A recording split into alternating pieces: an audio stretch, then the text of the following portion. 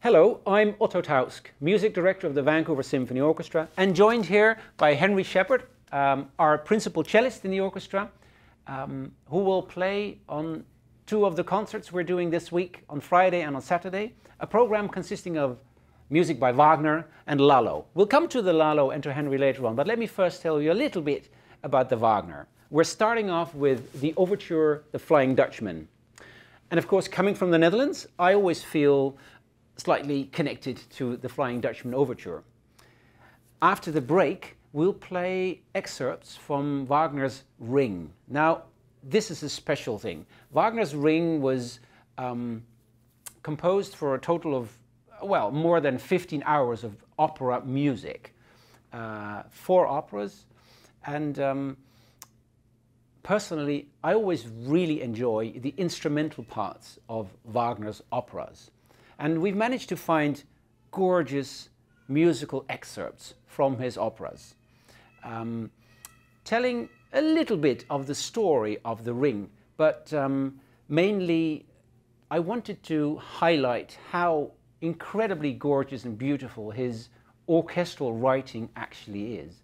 And Wagner was an interesting figure. A very controversial figure, but his music was exceptional and changed music history. Wagner even built his own theater, and keeping in mind that his operas took hours, he wanted to make sure that his audience stayed awake. So he built the theater in a way that the seats were most uncomfortable and that you would not fall asleep, to listen through to the very, very end. And he introduced more of those, let's say, really revolutionary elements. For instance, the way that he is treating motives and the way that he treats the structure of the music. What he called the leitmotif is a very important element in his music. Leitmotif being a very recognizable motive that is attached or connected to one figure or one idea or one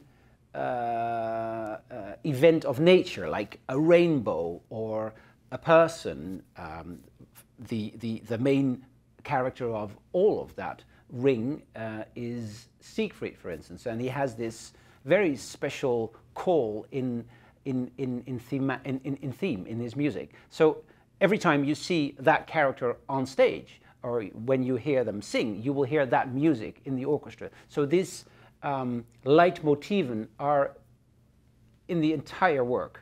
The other thing that he introduced was the through composing, durchkomponiert, they would say in German, where there's not really a transition and an end and a new beginning. It's actually all connected. So the music starts and never stops and just continues, and this through composing he did in an extraordinary way, making use of course, harmony and rhythmical structures, making use of the orchestral colors, and introducing an element in music that had never been used before. So I really hope you'll enjoy that gorgeous music by Richard Wagner, and also the Cello Concerto of Lalo, played by Henry. Henry is the new principal cellist of the Vancouver Symphony Orchestra since, well, actually since the beginning of the pandemic, isn't it?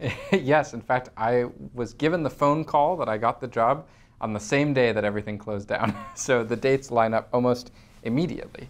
But actually, my first performance at the Lalo this week will be 2 years to the day of my audition with the VSO. Wow.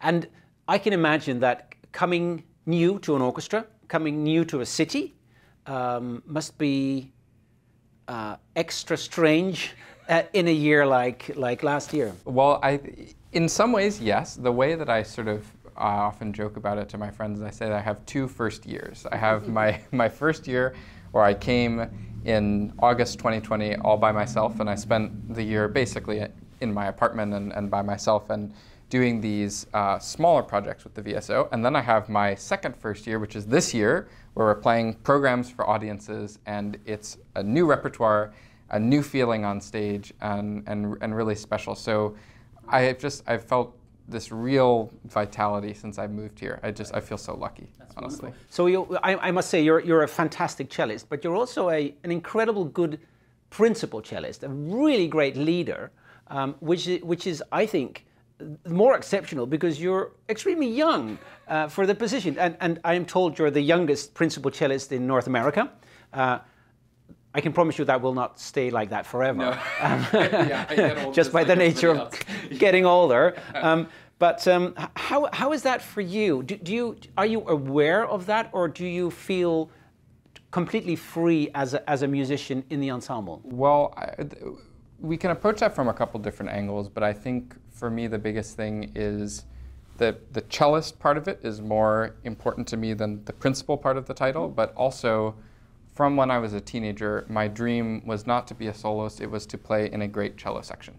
Right. And so every musical choice that I have made since I was 12 or 13 years old has been geared towards being a great member of a section and being sensitive and thoughtful, and really it's like having antenna where you just sense everything that's going around. So I think being thrust into a role like this, I'm so excited to be in it because when you play as a principal, you are in constant interaction, not just with the cello section, but with everybody sitting around you, with the conductor.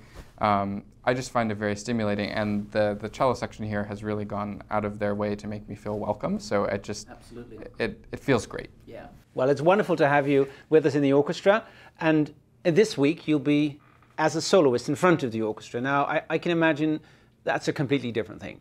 So probably the way you prepare a program is very different, but also the way you enter the stage, you have your ideas of the piece you want to play, and so comparing being a soloist and being in the cello section, even though as a principal you're still really part of the section, part of the string orchestra, part of the entire symphony orchestra, or being a soloist.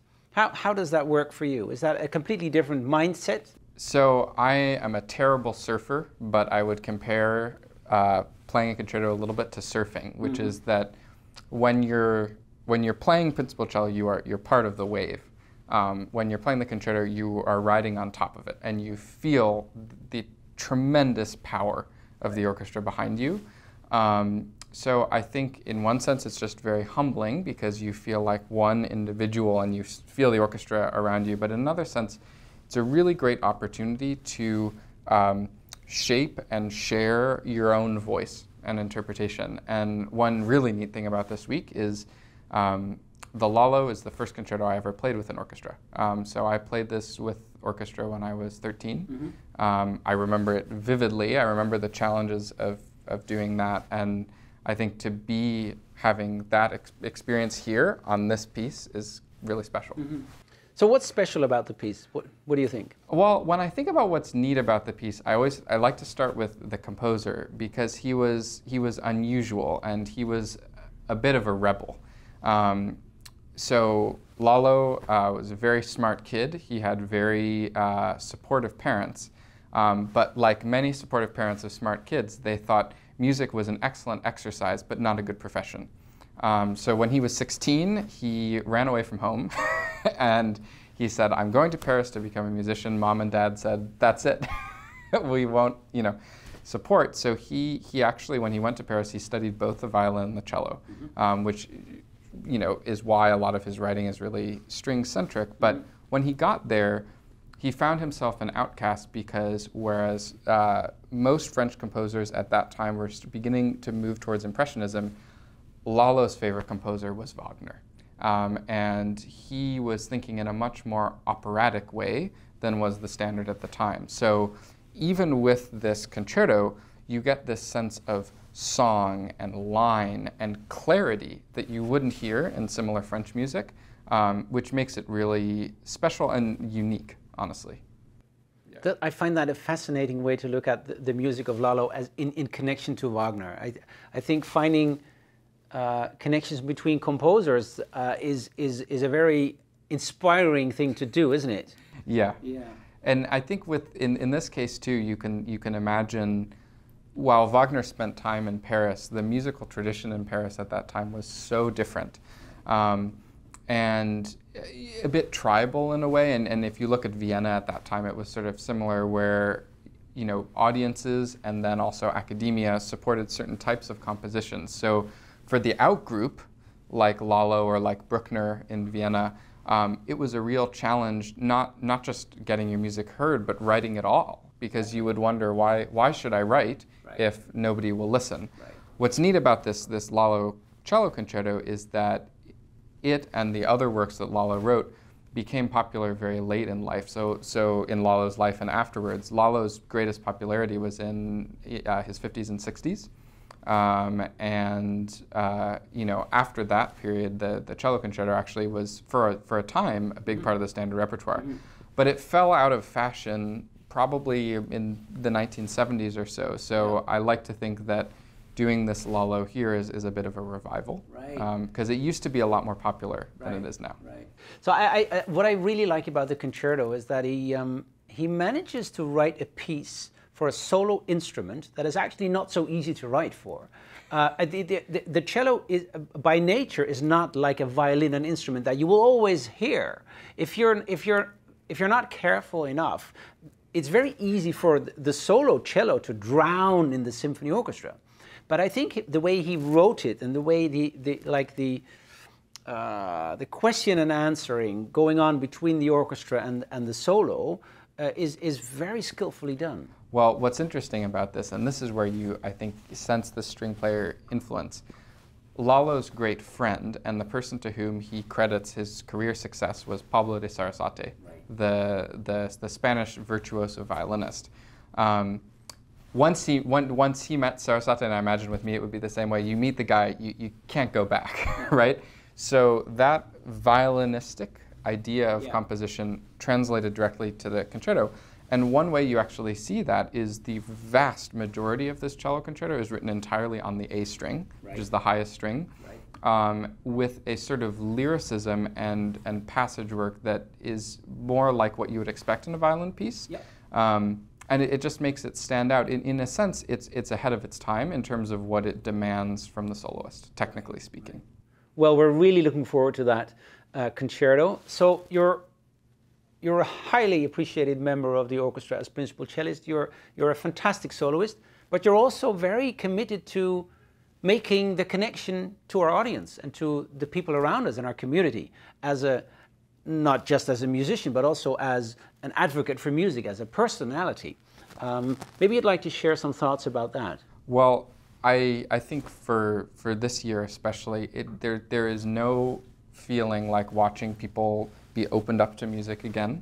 I think every single concert we have had at the VSO, I look out into the audience and I see people who are clearly back for the first time, and being reminded of how in a very personal way this music can come to them. But I also really feel that playing for me is not enough, and that it's the talking that is useful, and not... Because very often, like when all the musicians go out to have a coffee in the break, you actually go to members in the audience that happen to be in rehearsal to tell them about the music we're playing or the life as a musician in an orchestra. It's something you really enjoy. Well, there's a specific moment this year that I recall, which was where sometimes at our dress rehearsals we have school groups come in. Exactly. And a couple weeks ago, there were a bunch of school groups, and I went out with the education department to talk to them, and all of a sudden I realized there was a question that I should ask this group of students, and I said, so can somebody guess how long we've been working on this music? It was the Rachmaninoff variations on the Rhapsody on a Theme by Paganini, and one student raised her hand and she said, a year? And I said, how about a day? And instantly I had the attention of the room. There was something about realizing the time scale that we work on that just, it blew their minds, and for me it was just very validating. It was this example of you sense the power of the orchestra, but the more you learn about it, the more amazing it is. So that was pretty cool. It's always fascinating so how long have you been working a day? Oh, that's fast. But actually, we've been working all our life. Exactly. It's just that moment where it comes up. But so it's really neat sharing that, and I think also it's just really special. I love having those school groups there. They're absolutely rapt. They love it. Well, and we're very grateful that you are our advocate in that way for the orchestra and for music in the city and in the country, in the world. So thank you for our chat. Thank you for being with the orchestra as a wonderful, inspiring musician and personality. And we're really looking forward to the concerto. Well, thank you for having me here. Thank you.